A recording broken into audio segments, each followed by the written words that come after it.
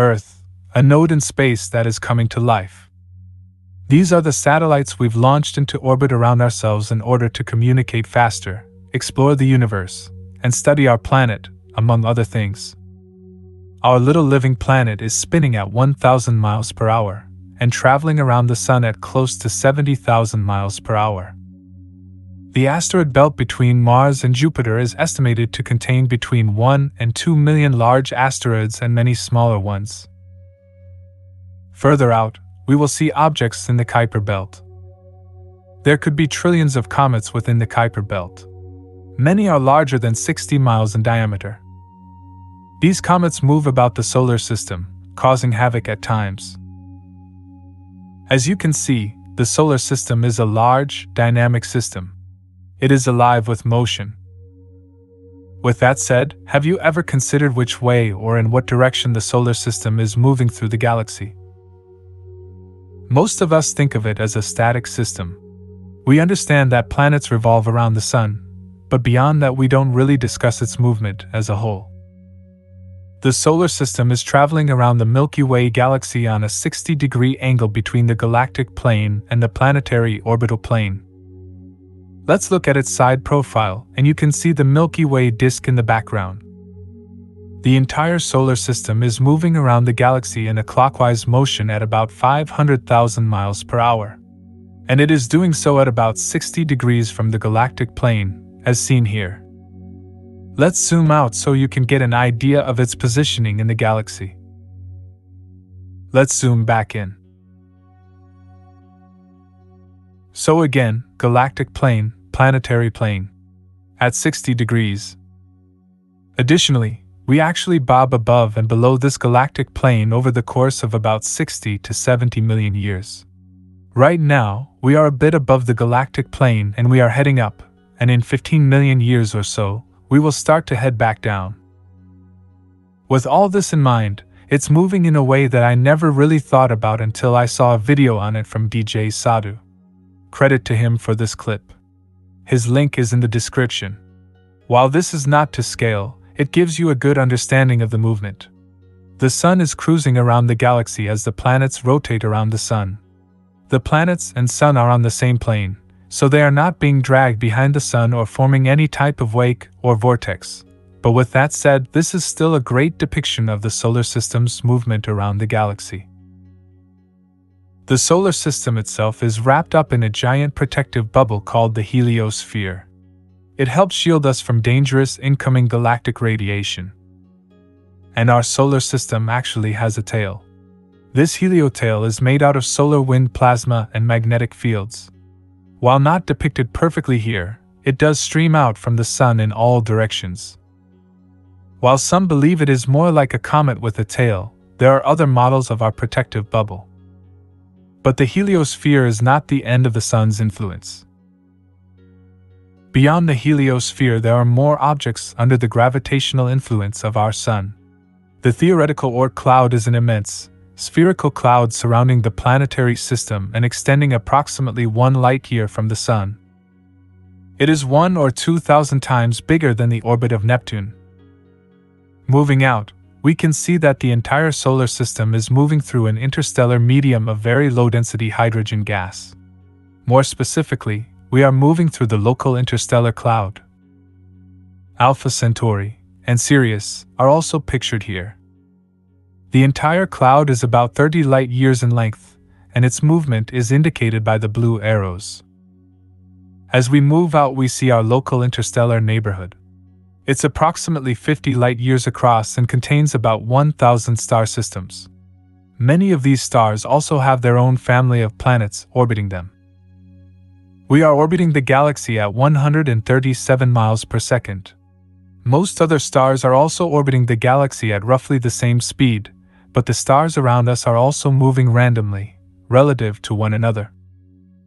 So, that means that the distances between the stars around us are not fixed, and they pass by one another from time to time. The position of stars in the sky appears fixed to us on small time scales, but they are moving and interacting. It's a dynamic and ever-changing system. About every 50,000 years, a star will pass near our solar system. That may not sound very frequent, but over the time that life has been on this planet, 80,000 wandering stars have passed near our solar system. It was recently discovered that a small binary star system, Scholz's star, passed through the Oort cloud about 70,000 years ago. It would have looked much bigger than a normal star in the night sky.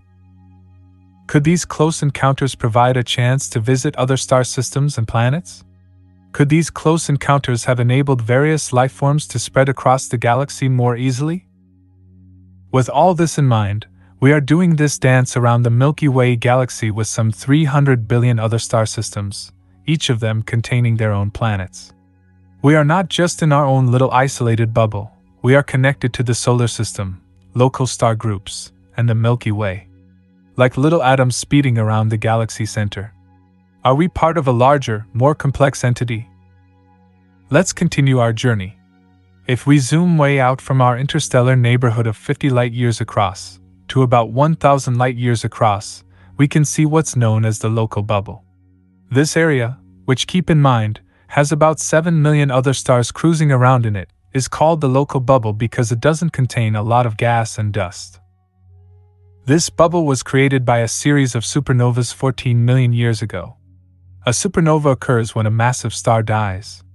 When it dies, it explodes and pushes out gas and debris in all directions, leaving behind a supernova remnant. At the edge of the bubble created by these supernova, gas and dust fall in on itself due to gravity, and new stars are born. This bubble isn't specific to us, we just happened to fly into it about 5 million years ago. There are likely hundreds of thousands of these explosion creation bubbles spread out in the spiral arms of the Milky Way, bouncing into each other and interacting in fascinating ways.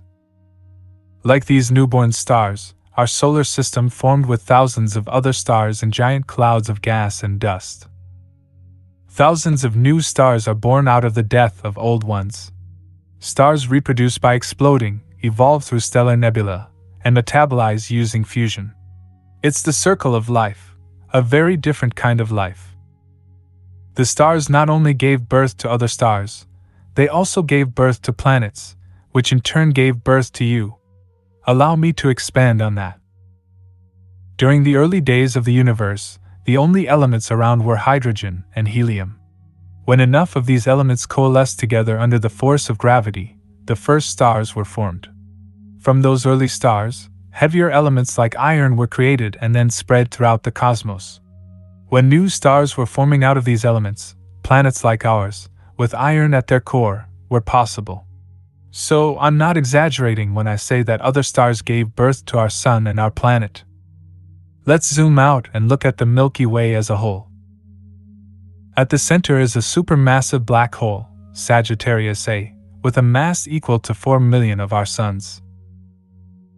When the black hole at the center of the galaxy occasionally eats up a star, some of the star's matter gets shot out in jets that are nearly as fast as the speed of light. This superheated material hits clouds of hydrogen, creating a series of expanding bubbles known as Fermi bubbles. Needless to say, many things about the center of the galaxy remain a mystery. Around the black hole is a 10,000 light-year wide galactic bulge full of gas, dust, and the mass of about 10 billion stars. These stars are mostly old red giants from the early days of our galaxy's evolution. The galactic disk, which is approximately 1,000 light-years thick, extends from this center to about 100,000 light-years across. As you can imagine, it is difficult to see the entire structure of our galaxy from within. Currently, we believe there are 4 spiral arms, but the nature of the spiral arms is still debated. We don't know if they are stable, or if they dissipate and reform over time. Stars, gas, and dust are more tightly packed in the arms, which leads to star formation. As mentioned earlier, the stars within the galaxy generally move at the same speed as each other, with some variance. If we look at the movement of almost 75,000 nearby stars in this 3-perspective video, we can see that over millions of years, all of the stars mixed throughout the galaxy. Most of the stars have a disk-like orbit, like our Sun.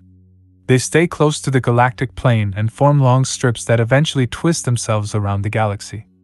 Keep in mind that this is just a sample of 75,000 stars. Extrapolate this across the entire galaxy, and you can imagine how dynamic and vibrant it is. There are a large number of stars orbiting beyond the outer edges of this disk, forming the galactic halo. Some of the stars in the halo are the result of collisions from other galaxies. This is a video of the movement of 40,000 stars over the next 1.6 million years. The entire galaxy is swarming with stars in every direction. The Milky Way is much more active and complex than previously imagined.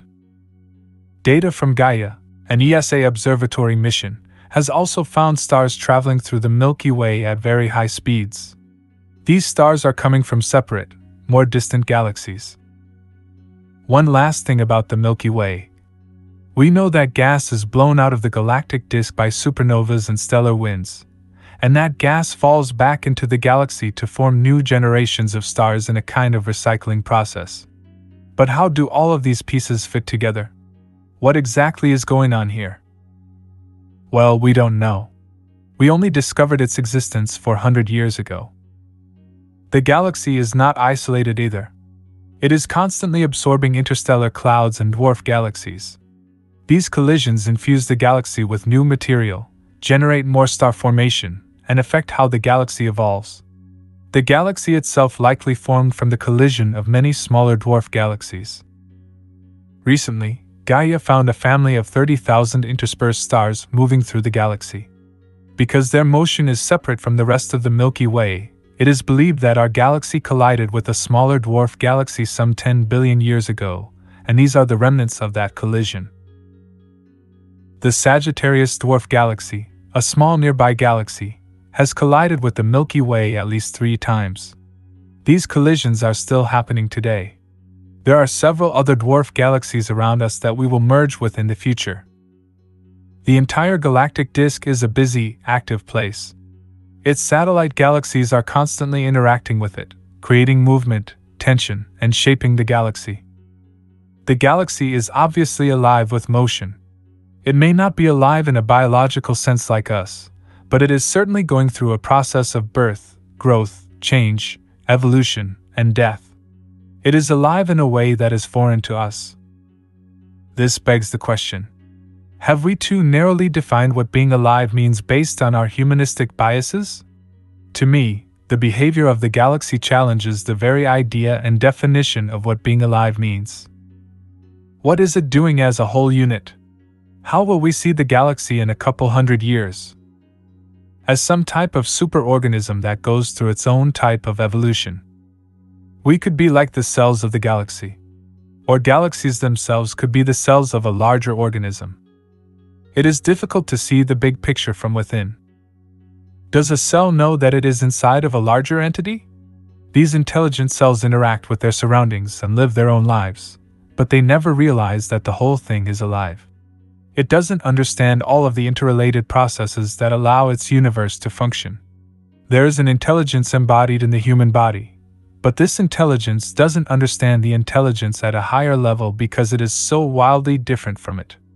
We are like a cell or bacteria in this way. We are inside of this entity, trying to look outside of itself. We can't determine if it is alive from our perspective. We would have to be outside of it to determine what's really going on. Our perspective is just a small and limited perspective of the whole. Life forms see different things at different levels. An amoeba sees this, and we see this, and something of a higher order sees more of the whole. There are different abilities and access levels for different species. Can we truly understand something that we are in? It could very well be beyond our brain's ability to grasp. We don't really understand it, so how can we assume whether it is alive or not? All we can do is try to explain its movement and behavior. But beyond that, we don't really know what's going on. More on that later. Let's expand out to the local group. Here you will see that we are surrounded by other galaxies, each of us pulling on each other. In about 4 billion years, we will collide with the largest, massive galaxy in our cosmic backyard, Andromeda. The Andromeda Galaxy, which is 2.5 million light-years away, is currently speeding toward us at over 670,000 miles per hour. As it gets closer, our night sky will change drastically. Galaxies are not the static systems we once believed them to be. They are a moving, breathing system. Galaxies themselves are bound together as part of even grander structures. This is the Virgo supercluster, made up of about 20,000 galaxies.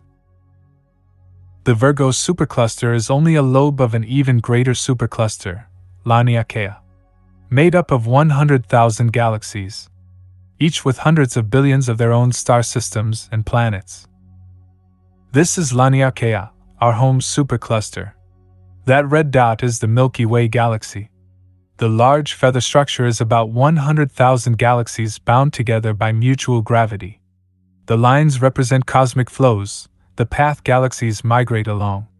We are heading in the direction of a very dense region in space called the Great Attractor.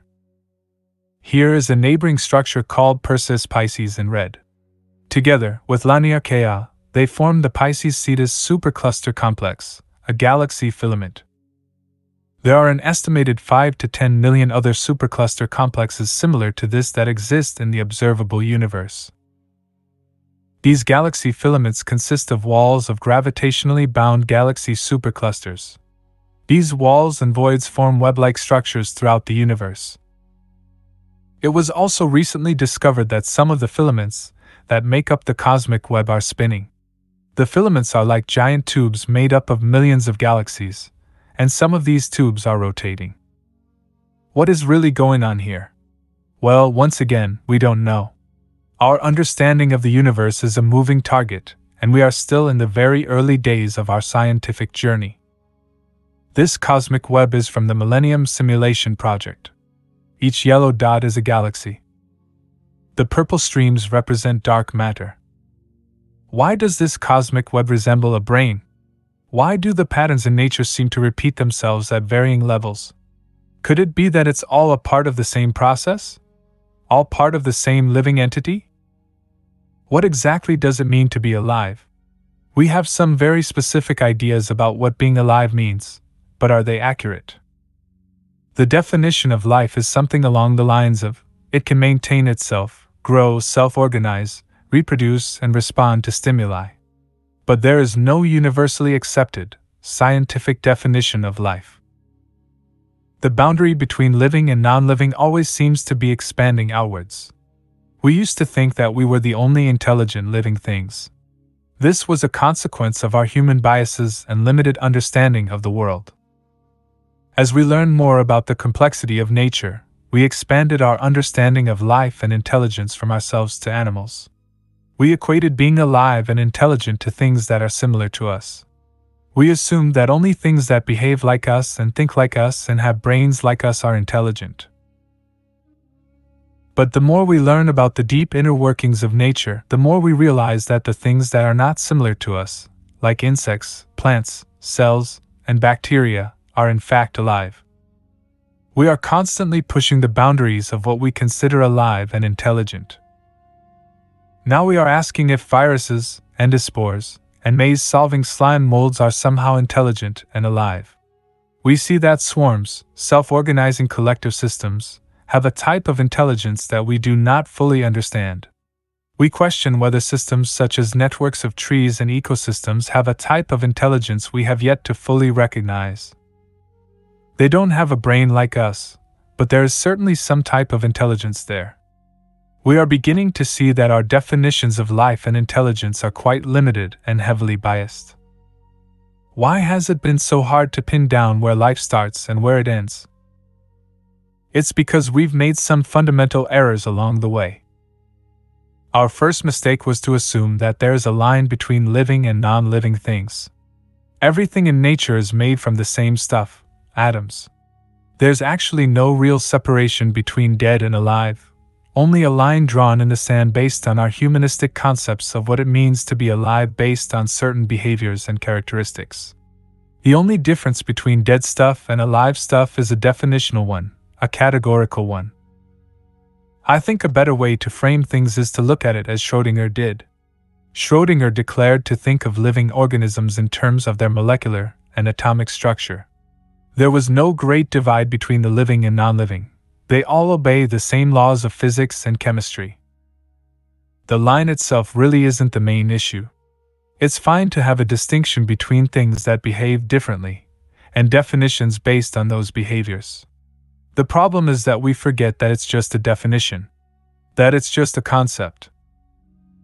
The real problem is the deep meaning we've given to that line, that dead matter gives rise to life. We said this point, this right here is where life begins. But there is a major problem with this. Life isn't some well-defined property that materials possess. There's no discrete, identifiable something that living matter has and non-living matter doesn't have. It's all the same stuff. A carbon atom in your body is no different from a carbon atom in a rock. Again, the distinction between life and non-life is a categorical one. It is just a way of slicing up the world, but there isn't any slicing up in nature and in the universe. We just slice it up with our minds. We haven't always seen the world as we do today, as a mechanistic material world made up of separate objects, most of which are typically dead, dumb matter. The mystics, sages, and Greek philosophers saw the world as a whole, universal life force alive with soul and spirit. They saw that the world and sky were in a state of constant transformation. It was alive with motion. Plato believed that the universe is a single living creature that contains all living creatures within it. The ancients understood that all is deeply connected and interwoven, all is part of a harmonious whole, including ourselves. The way we see the world today is really a result of the scientific revolution. Galileo's quantitative science of the physical world combined with Newton's clockwork mechanical universe helped to create a split between mind and matter. We no longer saw the world as a single, harmonious whole. Under this new set of ideas, matter itself was considered inert, lifeless, and meaningless. It was stripped of its intrinsic nature and reduced to its behavior and movement. The world was seen as a dead, clockwork mechanism that was set in motion according to some eternal forces or laws.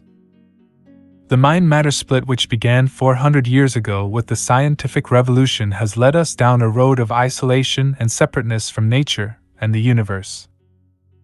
Now, I'm not denying science. Science is obviously very useful and has allowed us to manipulate the world in amazing ways. It's been extremely successful, which is why it's such a dominant worldview today. It's shaped our modern world and enabled us to make amazing discoveries and will continue to do so. But what have been the consequences of looking at the world in this way, as separate dead parts? This worldview has created a deep dualism between man and nature. We see ourselves as separate from the world out there. We see nature as something that is at our disposal. We have lost that deep connection and cooperative spirit with nature, which has led us to feel alienated from the universe. The truth is, there are no separations in the world, or in nature, or in the universe, except for the ones we create in our mind. It is all one universal process that we are a part of. Calling it alive or dead doesn't really mean anything. It's really none of these, it's the universe. We need to think of it not as simply alive or dead, but an ongoing process that we are still deeply ignorant about. The universe and the nature of it is much more complicated than we currently understand. We're just beginning to understand this unified process of immense complexity. As we keep learning about the shortfalls of our models, how incomplete, biased, and limited they are, the more we will understand that the universe is not only a dynamic system that we are deeply integrated with, but the whole thing could be aware and intelligent in its own way, possibly of a higher degree, which would make it very difficult for us to see that it is aware from our tiny perspective.